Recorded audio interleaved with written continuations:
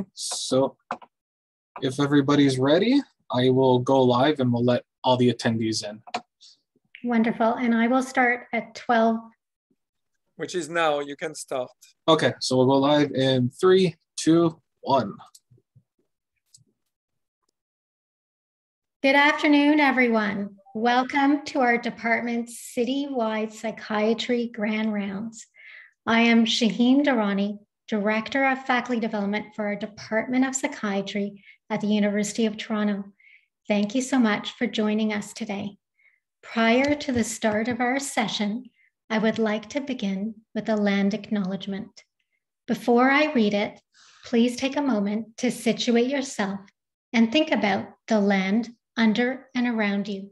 We recognize that many Indigenous nations have long-standing relationships with the territories upon which the sites of the Department of Psychiatry are located that precede the establishment of the University of Toronto. We acknowledge our presence on the traditional territory of many Indigenous nations, including the Mississaugas of the Credit, the Anishinaabe, the Chippewa, the Haudenosaunee, and the Wendat peoples. Today, this land is home to many First Nations, Inuit, Métis peoples, and we're grateful to have the opportunity to live, work, and gather on these territories. We acknowledge that Toronto is covered by Treaty 13, signed by the Mississaugas of the Credit, and the Williams Treaty, signed with multiple Mississaugas and Chippewa bands. Since this event is a virtual gathering, a singular land acknowledgement does not capture the richness of our distribution across many locations. There are few places on earth that someone before us has not called home. I would also like to acknowledge that today, September 30th, marks our National Day for Truth and Reconciliation. Today honors the lost children and survivors of residential schools, their families and communities. Public commemoration of the painful history and ongoing impacts of residential schools is a vital component of the reconciliation process. On this National Day, I hope we can all engage in opportunities to learn, heal, and take meaningful action to raise awareness of this very tragic legacy of residential schools and honor the thousands of survivors. Resources to assist you with this have been put in the chat. We are delighted today to have Dr. Lisa Dixon, Professor of Psychiatry at Columbia University, an internationally recognized health services researcher, present our department's Paul Garfinkel Distinguished Scholar Lecture on the topic of meeting the challenges of scaling evidence-based practices. Today's lecture is one of 4 named lectureships in our department honoring distinguished faculty. Dr. Paul Garfinkel, as we all know, had a renowned career serving as a former chair of our department and president and CEO of the Center for Addiction and Mental Health. We are delighted to have Dr. Garfinkel join us today to say a few words at the close of Dr. Dixon's talk prior to moving into the Q&A. Please feel free to share your questions for Dr. Dixon during her talk in the Q&A box. In support of continuously improving the quality of our citywide grand rounds, please complete the online evaluation that will be sent to you via a link from Eventbrite shortly after today's talk. Your feedback is very much appreciated so we know what went well and how we can improve to better meet your needs. And before I close, please save the date for our next citywide psychiatry rounds hosted by our hospital partner, Sunnybrook Health Sciences Center on Friday, October 28th, where Drs. Peggy Richter and Neil Rector will be talking about integrated biological and psychological approaches to OCD. We hope to see you there next month. So at this point, I would like to turn it over to and introduce Dr. Benoit Masson, the Labatt Family Chair of our Department of Psychiatry, to give a few remarks and to introduce our speaker. Thank you, Dr. Durrani. I want to echo your welcome to all our attendees from across the city, and also your word about the importance of Orange Shirt Day led by Indigenous and First Nation, and National Days for Truth and Reconciliation, which is a federal initiative. So today we're actually doing both. And it is my pleasure to introduce Dr. Lisa Dixon, who, as you heard, is a physician and a master in public health, and is the Edna L. Edison Professor of Psychiatry at the Columbia University Vagelos College of Physician and Surgeon, and at the New York Presbyterian Hospital. She directs the Division of Behavioral Health Services and Policy Research within the Department of Psychiatry. She's an internationally recognized health service researcher with over 25 years of continuous funding from the National Institute of Mental Health and the US Veteran Administration. She oversees activity for the New York State Office of Mental Health in implementing evidence-based practices for persons diagnosed with severe mental illness. Dr. Dixon grants have focused on improving the quality of care for individuals with severe mental disorder. Her work has joined individuals engaged in self-help, outpatient psychiatric care, clinician, and policymaker in collaborative research endeavor. Welcome, Dr. Dixon. Thank you so much. I'm so delighted to be here, and I confess I'm a little nervous. You know, we here in New York really admire the mental health system of your country, and you know, as a journal editor, I get a number of articles that always make me take a second look and make sure, you know, because it's so impressive. And to be here on this day of Truth and Reckoning is also very special to me. And I hope that what I have to share with you today will be helpful in moving things forward. So I am going to share my screen, and okay. So I have this amazing job in New York State, and it has allowed me to sort of try to tackle this problem of meeting the challenge of scaling evidence-based practices. Okay. So just in terms of disclosures, I do have several NIMH grants, at this point mostly studying early psychosis care, and I'm a member of the board of directors of the National Alliance on Mental Illness, which is a family and participant advocacy organization in the United States. But really my most important disclosure is to be found in this photograph. This is a rather old photograph of my family. There are 6 kids in my family, and I'm the one here with the little blue tights and very chapped lips. And I show this picture because probably the most important and transformative experience of my life relative to my profession is the fact that one of my brothers developed schizophrenia when he was actually in medical school and got thrown out of school, and ended up police were called and going by ambulance to the hospital. He's been very unlucky and remains chronically hospitalized in a New York State hospital. So in many ways, my work in New York is a way to pay the debt that my family has to the system, which has actually, you know, even though he's not done particularly well, he's had very humane and kind care. So when I encounter a challenge or a problem, or when I feel like things aren't going well, and the work is too hard, I think about my brother and what he's had to deal with, and I realize how you know, we have to persevere. So in terms of my learning objectives, I'm going to be talking about the role of intermediary organizations in scaling evidence-based practices and talking some about the tools and strategies that it can be used, and then focusing a bit on the notion of how fidelity to treatment models facilitates the scaling of evidence-based practices, and frankly, the identification of when you're doing something right and when you're doing something wrong. So the latest research shows that we really should do something with all this research.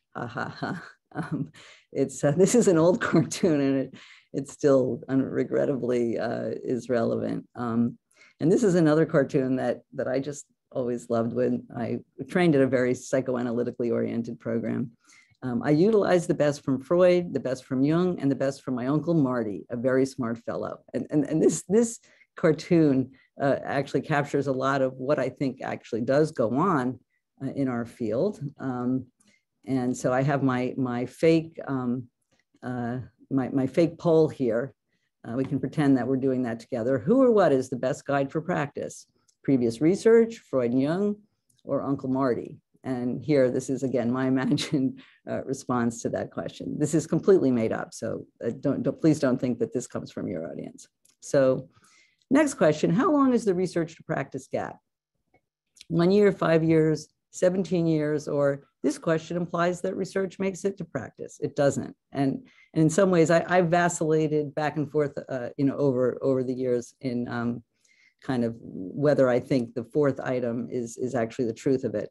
But in fact, I mean, this is a sort of a famous diagram article that sort of puts forward this review that it's sort of a 17-year odyssey from research to practice. And I actually would say that it doesn't always make it to practice. And actually, sometimes it's faster than 17 years. But the idea here is that while I do think we all, and I mean we really globally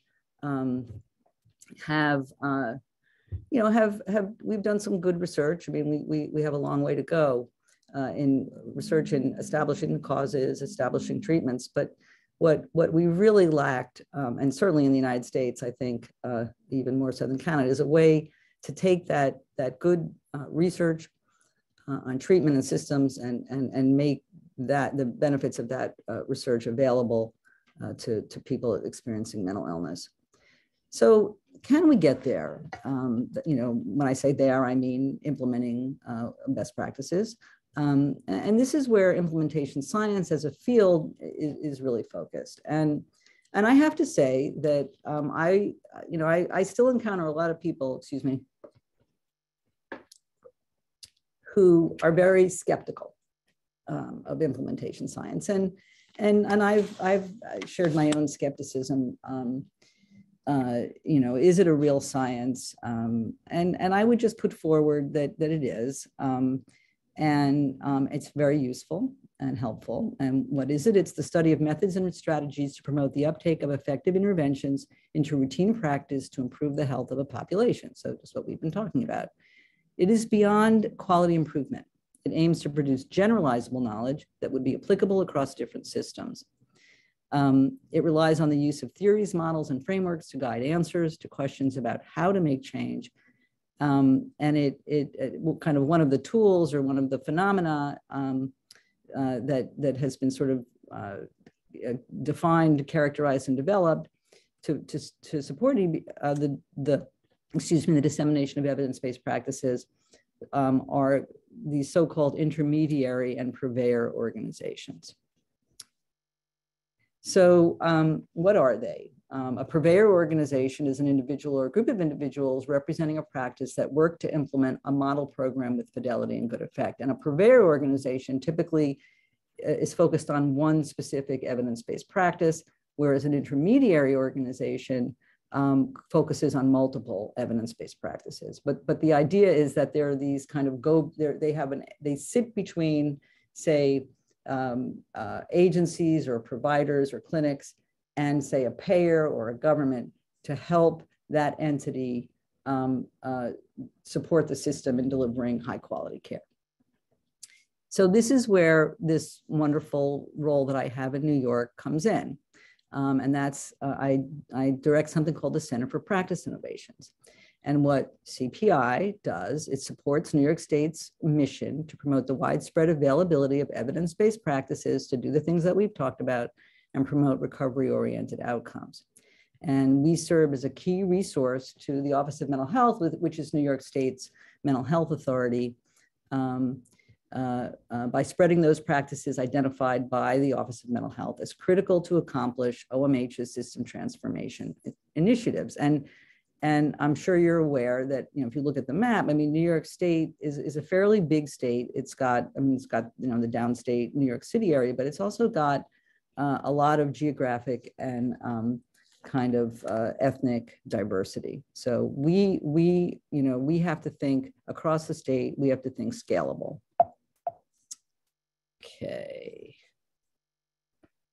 Okay, so here's our website.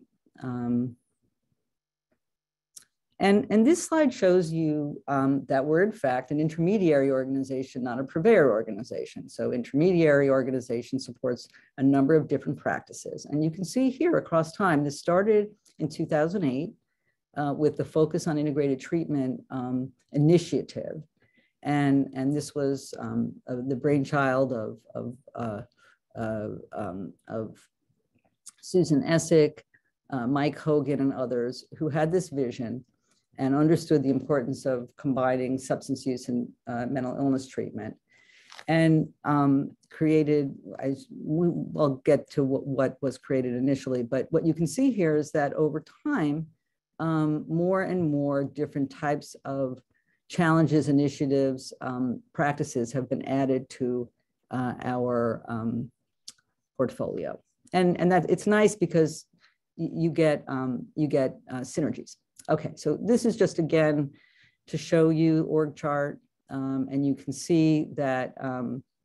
Let's see if this. Look at this. Yeah, you know, again, and you know, in my work and world, you know, all the realities of government, of payers, all of that matters. You know? And so you end up a little bit in the weeds, but the conceptual point I want you to make is not that it matters that it's NYSPI, RFMH, OMH, but that who sits, you know, who's got the ultimate authority and responsibility matters. And that's what you'd have to in your, you know, organization or in somebody else's state or country, you have to sort of figure out who that is.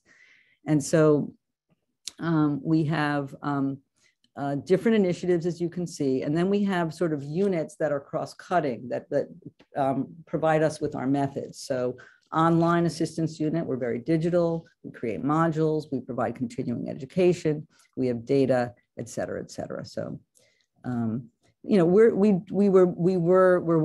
much bigger than we used to be. So this has grown. This has definitely grown, as I hope we have been meeting the needs of the state. Just on the horizon, as we continue to grow, we are actually about to add a care management institute. And so you might say, well, Lisa, what evidence-based practices are you going to be supporting? And I think I want to sort of reflect the fact that certain interventions or approaches have a deeper evidence base than others. And that's part of our job, is to try to sort of sort through that and figure that out and essentially advise the state, which, you know, is the ultimate decision maker in terms of, you know, what we think we should focus on. A very important part of the organization of this kind of entity, like Center for Practice Innovation, is to have your stakeholders at the table, right? And in our case, the mental health providers and agencies are key stakeholders. So I just wanted to show you this slide so that you could see we have a pretty active and lively provider advisory committee that is made up of participants, agencies and entities all over the state. Okay. And okay, so you can say, Lisa, all right, well, how do you do this? Right? And I arrived at CPI about 10 years ago now, in 2012. And I talked to the leaders of each of the initiatives. I said, what do you do? What is your approach? And I have to say, I was impressed by the fact that there wasn't a lot of cohesion and coherence. And so what we decided to do was that and this was sort of at the beginnings of implementation science, making it out into sort of mainstream mental health services research. And we decided that we needed to come up with sort of a common framework and approach. And so we took this wonderful paper by Dan Schroeder and colleagues in implementation science, and they sort of looked at all the implementation research and tried to sort of organize and summarize the different domains, if you will, of the work, how to organize, how, what are the important factors? And they grouped these factors into 5 categories: characteristics of the intervention, inner setting, outer setting, individuals involved, and implementation processes. And what I want you to see here is that for the work that we were doing, and again, we had been doing it, well, my colleagues have been doing it for about 3 or 4 years at this point, the notion of the inner setting and the outer setting made the most sense. So the inner setting being, in some sense, within the agency, within the organization, and the outer settings, sort of the interface between the agency organization and the payer/government. And so we said, all right, we're going to sort of build that. This is going to be an important part of how we organize and structure and understand the work. But it wasn't completely, like, it didn't capture everything. So we kept looking, and then we found Amy Kilburn's wonderful paper in which she presented the Replicating Effective Programs framework. And here you see that this is kind of gives you this notion of a longitudinal, journey to implement evidence-based practices. So we start out with preconditions, we have pre-implementation, we have implementation, and we have maintenance and evolution. So this notion that the work that we're doing has a narrative across time. And so then what we did was we put it all together. Okay, so we have the outer setting, policy, which we sort of shortened to policies, regulations, and fiscal reimbursements to programs must align to support the change. State authorities must provide a clear message of importance to programs. These are the sort of the keys for us. And then how does that sort of map to pre-implementation, implementation, and maintenance and evolution? And the details here are not as important as I want you to see the picture, all right? And if anybody's interested in the details, the slides will be available. But we did that for the outer setting, and here our key outer setting approaches were to work with the Office of Mental Health, or again, in our case it was OMH, to develop clear expectations, to develop incentives, to embed expectations into program structure. So, again, just think about it. The idea, where we started was you're going to change practice by training clinicians how to do it. You have to do that, but you got to do a whole lot of other things too. So these were some of our key outer setting approaches. And then you see here the inner setting, okay? So we took the inner setting and again, pre-implementation, implementation, maintenance, and evolution. And I would say here in the inner setting and implementation, I think we see what we're most familiar with, training, providing technical assistance.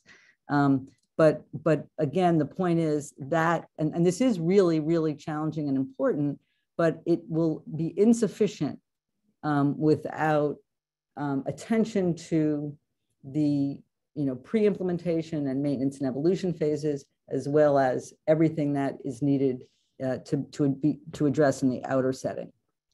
So what are our key inner setting trainings and implementation supports? We rely on, to share a little bit of this, on a web-based learning management system that hosts interactive electronic learning modules, webinars, resource libraries.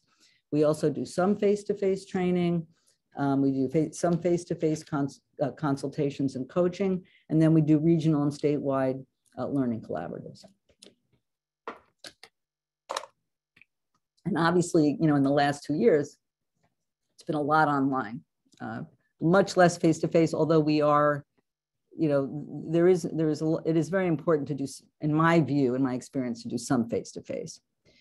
So, another thing that happened when I arrived in New York from Maryland was I was unfamiliar with this notion of learning collaboratives. And when I told my new colleagues, everybody had a different definition of. So, I thought it was actually useful. I think it would be useful to just sort of review this concept briefly, and what do we know about how effective it is or not. So, learning collaboratives are a kind of a form of learning laboratory, and it was originated with the Institute for Health Improvement series. You have a situation where kind of multi-stakeholder teams work together over a period of time to test, share, and implement evidence-based strategies. And I think that, again, the idea here is that, like, let's say 10 agencies or something, or representatives from 10 agencies that are trying to implement early psychosis programs, or trying to implement assertive community treatment programs, or trying to implement individual placement and supported employment. Connect together, say once a month, where with an a priori agreement to collect data, to focus on a particular set of tasks or tasks. And the meetings themselves can become our information exchange, problem solving. But the idea is it's done together, and people learn from each other, as well as, there's leadership, but leadership isn't where all the expertise resides. A lot of the expertise resides with the participants as people learn together. Is there evidence that these work? There's an emerging database. This is actually a slightly older review. I think we could probably do with another review, but at that point, mostly pre-post designs of 10 that studied providers all found improvements in care processes or uptake of new practices. Of 11 that reported on patient outcomes, all found some benefit, and 6 of 8 studying sustainability found support. So, I mean, this is really an emerging scientific area that I think has grown and will continue to grow. Another question that you might ask is whether online learning is effective, and I thought I would sort of dig into that just a little bit here. And of course, the question is compared to what, right? Compared to no training, it's pretty clear that internet-based strategies are superior with robust effect sizes. Compared to another training strategy, say in-person training, the effect sizes vary, but internet training is at least as good, if not better, with small effect sizes. And in our case, again, with our really need to scale up across a state that has a lot of, it's not as big as Canada, but, you can't just drive to the other side of the state, in a day. The key issue is that non-internet approaches may take more staff training time and may be difficult, if not impossible, to scale up. So are some types of internet-based training better than others? While evidence is not rock solid. So this is what I'm talking about. Like if you have, say, a module or a program, what makes it more effective? So you're in the internet world. You're not comparing the internet here to in person, but you're comparing one type of internet-based training to another. And again, there's a fairly robust evidence base now that interactivity, engagement, practice exercises, repetition, and feedback are valuable. And again, this is kind of where it gets fun. Like what works better for whom? So in CPI, the Center for Practice Innovations, this is just to give you a sense of what our learning management system, which is what houses all our electronic learning modules, what we have, what are our topics. And the topics, pretty well correspond to the evidence-based practices that we're supporting, but there's some that are more general, on particular, say, psychotherapy modalities, core competencies, which are really across all the different evidence-based practices. And then the other thing I wanted you to see here is there's, again, an emerging diversity of types of electronic learning modules as, again, as we change, as a society, we like things to be shorter, more to the point, engaging, as opposed to when we were first making these in 2008, 2009, these were 45-minute to hour-long modules. And I'm not saying there isn't a place for that, but what we are used to seeing online has changed. And so our in some ways, how we present that to our learners has to change as well. And there's a whole industry, okay? So as I'm saying, how have our modules changed? An expanded audience, shorter micro-learning, emphasis on interactivity, and then we've also begun to package these into curricula. So you can see here some screenshots of some of our modules. And I should say, it's not just all this, it's also what your budget is, okay? Because if you have $100,000, you can do something a little bit more elaborate, more exciting than if you have $5,000. And we have both of those polls. And we work with instructional design companies to make these. So you can see that there's a little bit of diversity. We do animations. This is micro learning. This is actually for assertive community treatment. And then here's an animation, which I don't have time to show you. It's on our website, but this actually won an award. There's, again, in this whole online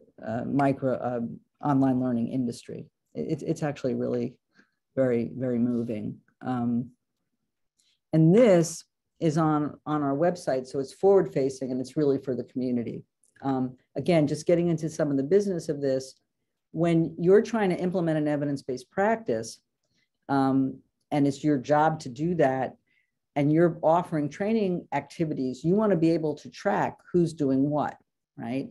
So, because if a team, for example, or a program isn't implementing properly, you'd like to know if any of the folks in that agency participate in any of your learning activities. So you have to have a way of monitoring and tracking, and that's what we do within our learning management system. But you need it costs money, and you need a login to get there. Whereas some of our material is what we call front-facing or forward-facing, and is for the community. But we won't be able to get the data, say, on materials that we have that are forward-facing. And this is just to show you that, over time, we've had close to 600,000 modules completed by 55,000 people. How do we get people, and when I say we, again, think of the we as an intermediary organization here, okay? It could be an intermediary organization, in Toronto, or, in California, or in Maryland, where I was for almost 25 years. We also had an intermediary organization that supported practices. So here we list some of the incentives, okay, or strategies. So we have some financial incentives, which again span the outer setting and the inner setting. So paying providers, the state actually pays providers to participate in an annually designated quality improvement project. For certification, the ACT teams in our state are required to participate in certain trainings. And then we also have non-financial incentives. And again, you can see performance profiling, publicizing performance. So performance profiling, the team itself or the program would see how it's doing relative to other agencies or programs. But it's private. But then the state can make that public. And that's what happens, at least for some of the activities that are part of our program. And you can also motivate people individually. You give, CEUs, certificates. It's amazing how if you create something that, one can have an evidence of having accomplished something or achieved something. People like that. Clinicians like that. And so that's actually been a fairly effective method. Okay, so I wanted to, in the second half of my talk, or the last third of my talk, just show you two examples of initiatives and how this really works. So individual placement and support is supported employment and education. It's a program developed by Bob Drake and Debbie Becker that focuses on competitive employment and degree granting school programs. it's very much a, the opposite or the antithesis of a train and place model, or as opposed to a place and train model. That, the idea is that people just go right into jobs. There's no job readiness, there's no job programs, there's no job groups before we, figure out what we want to do. It's just work is the best preparation for work, okay? And so the state has funded an IPS worker within our rehab programs, according to the FTE, according to the number of participants in the PROS, in what are the so-called PROS programs. At the moment, we're working with 49 PROS programs in 35 clinics. It turns out that the state has decided to almost double the amount of money they're putting into supported employment. So we're about to double the work that we're about to be doing, that we do within this initiative. So we have learning collaboratives that include a number of training and implementation supports. We have online modules, webinars, online meetings, online workshops, remote technical assistance. And I think the key here, just something that we learned as we were doing this, and that really sort of speaks to this issue of the process being longitudinal. We have some programs that are really good at it. They've learned it, they've been with us for years. They don't need the same kind of support that the programs that are newly involved with this need. And so we have sort of two sets of learning collaboratives, sort of one set for the newbies and others for the established programs. But then at an established program, what happens if someone leaves or the person who's been doing it moves on and suddenly there's a new, there's a new team, maybe one or two new providers.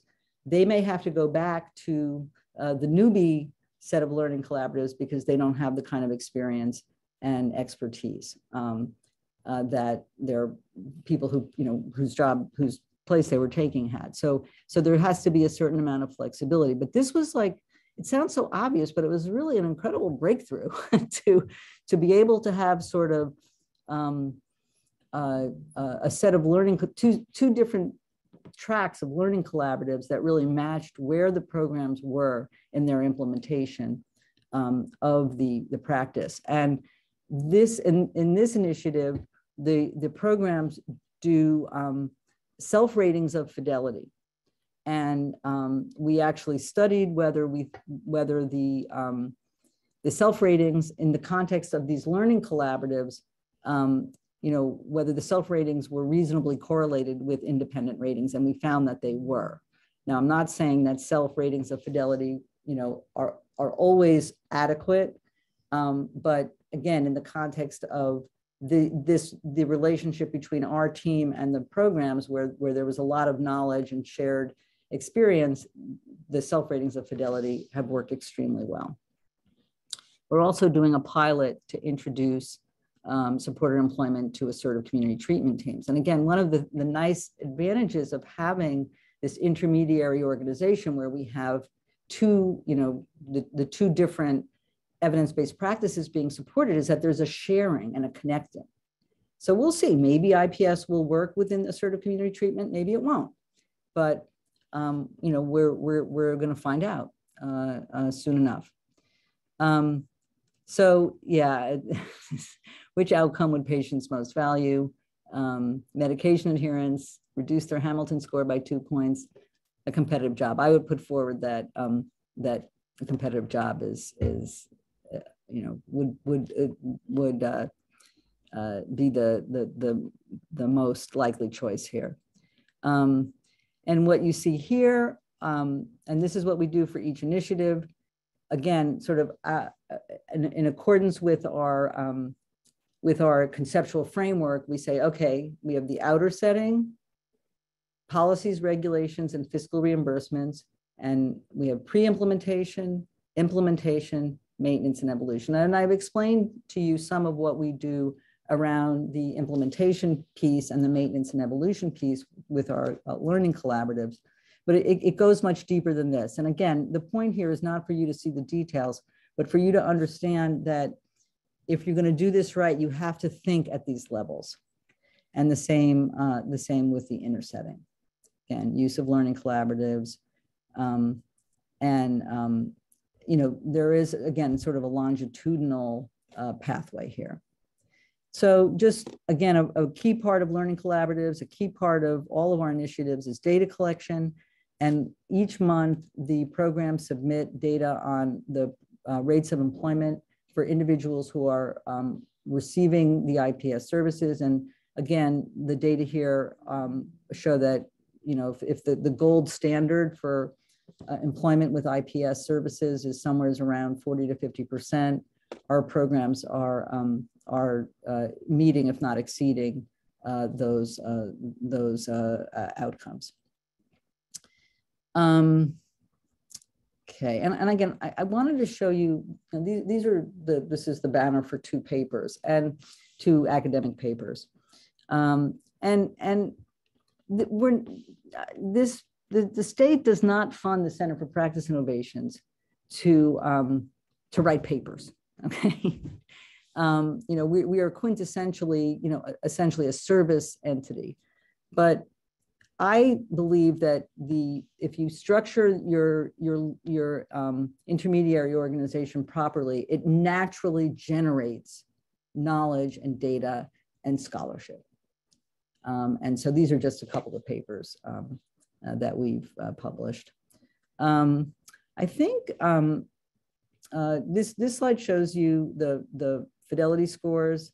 We did have to adjust the fidelity scores for the pandemic. And you can see here that, I mean, we're not perfect here. The programs still have work to do in terms of getting to the point of good fidelity. But the idea is that by doing these fidelity scales, we can then understand what programs need help with.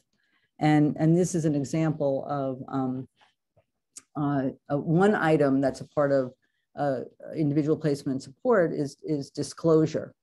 And this is where the individual has a choice in terms of whether they want to disclose to their employer or not anything about their mental illness. And so what you see here is the implementation specialist is the person on our team who works with the agency. So again, the intermediary organization has an implementation specialist. We work with these programs in the community. And this slide shows you the activities that the implementation specialist does with the IPS worker to teach them and help them to do a better job with this particular aspect of individual placement and support. And one thing I want you to see is that they are out in the field, okay? There's modeling, and then there's actually going out into the community, working with, seeing how the IPS staff member interacts with employers and participants. I think I'm going to just skip this, and I want to just go to On Track New York, which is our early psychosis program. So this program is really began at the time that I arrived in New York State in 2012, 2013. We have teams across, and we've learned a lot from you guys in Canada about how to do this. But here again, we have this centralized hub, which we call On Track Central, which is our part of our intermediary organization in supporting the dissemination of these teams across the state. We have 22 active teams. There are plans over the course of this year to expand to 29 teams. So we are growing. And it's very challenging. It's very challenging. Okay, so again, we purposely named ourselves something that didn't have mental health or psychosis in the name, On Track New York. And you can see on this map where we are in New York State with a more dense program, number of programs downstate. But you can see, and if you look at this map, you can see already that, you know, we are in areas of population density. So, you know, what happens to people who don't live in those areas is something that, you know, we're very think a lot about and are experimenting with different strategies. And you can see here again, this is just over time, the number of sites. What this slide shows you, and again, the details are less important, but how we approach training initially. So there's, and again, over time. So an initial intensive training, building competency over 2 years. And these, again, we use learning collaboratives, we use care consultation calls, we use learning management system, and we use data and fidelity reports. These are the tools, back and forth, back and forth, back and forth. And then, once a team has developed its, has good data, has, really clearly knows what they're doing, then, we can back off. But then what happens? Someone leaves or 3 people leave. So it's this very sort of living, breathing entity, organism that one has to, as the intermediary organization, has to adjust back and forth, up and down. Okay. What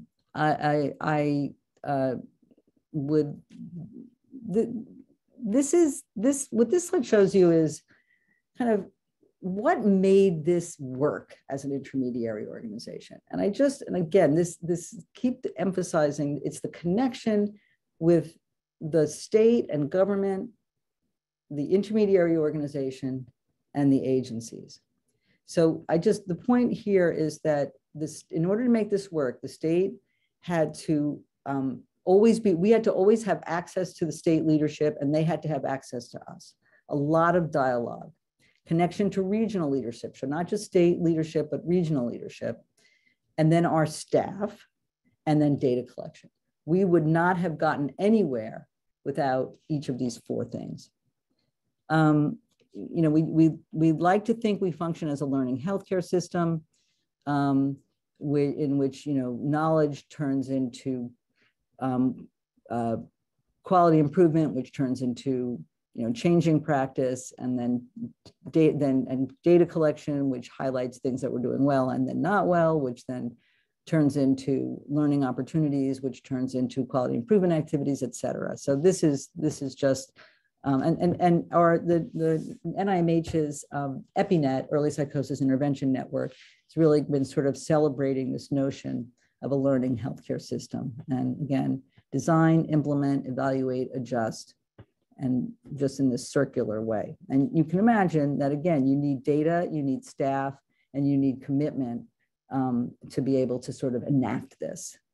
So just quickly going through On Track New York, through July 2022, we've had 2,761 participants, very diverse group. The state was committed from the beginning to to removing economic barriers to receiving these services. Most folks live with families, 5% homeless, with a time since onset of psychosis of about 7.5 months. What you see here is that we've had 9,700 individuals referred. Of those, 26% have actually gotten into the program.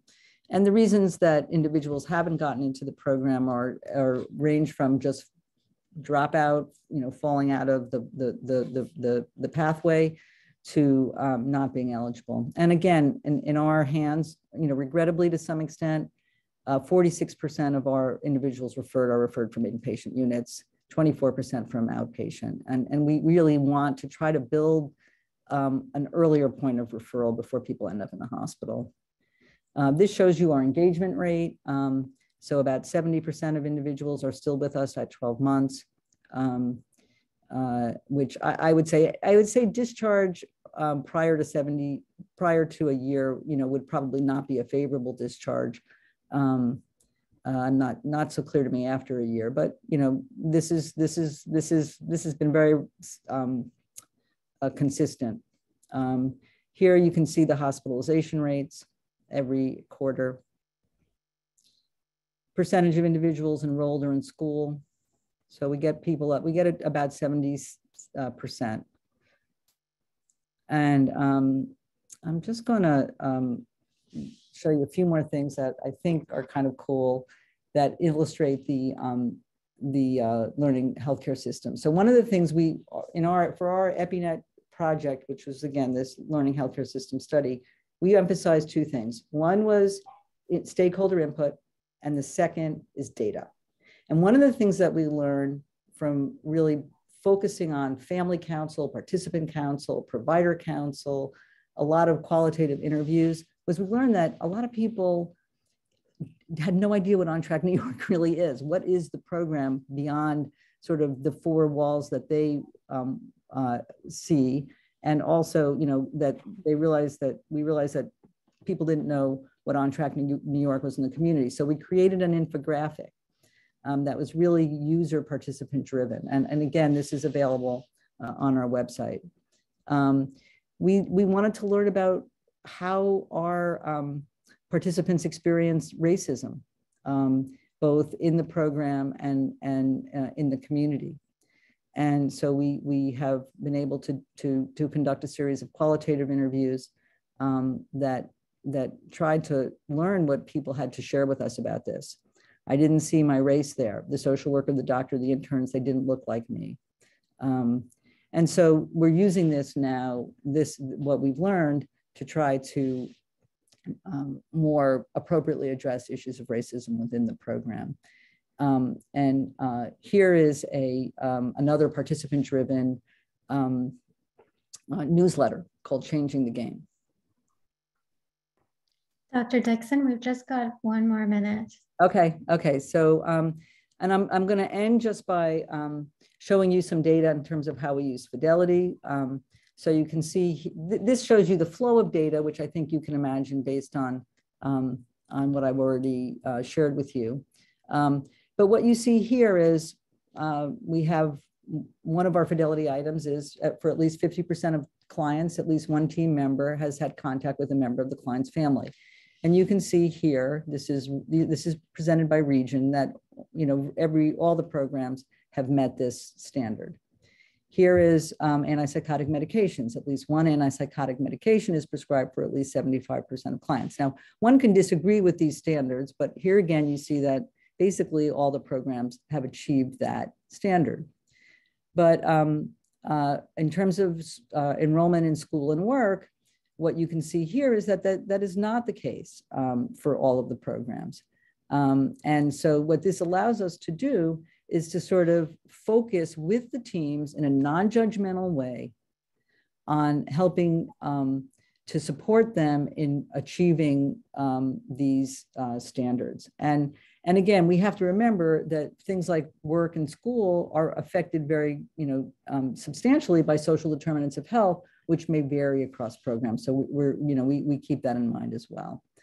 And what this slide shows you is the number of fidelity, in doing fidelity assessments, the number of domains that haven't been met. And just FYI, you can see metabolic risk factors and getting labs is one that is a domain that has not been met for many of our programs.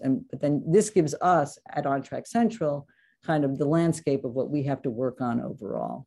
So is scaling evidence-based practices a lost cause?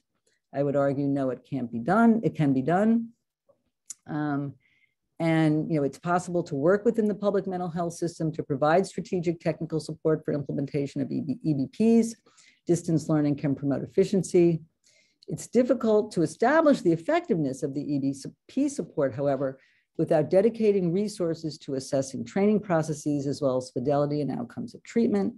We must rely on a range of data sources and designs to make inferences, self-report, administrative data, non-experimental. And again, we would not have learned what we learned about racism and how people experience that by just giving people a survey. We believe. I mean, we might now be able to do a survey, but we wouldn't have even known what to put in it to get started. And we're working toward maximizing inquiry and empirical approach to our activities. And I just want to end by thanking my amazing team, that many people who contributed and contribute to this work. So thank you. Wonderful. Thank you so much, Dr. Dixon, for this excellent presentation and for sharing your personal story of how this has shaped the work that you do to help bring research into practice and to help us provide the best possible care and services for the patients and families that we serve.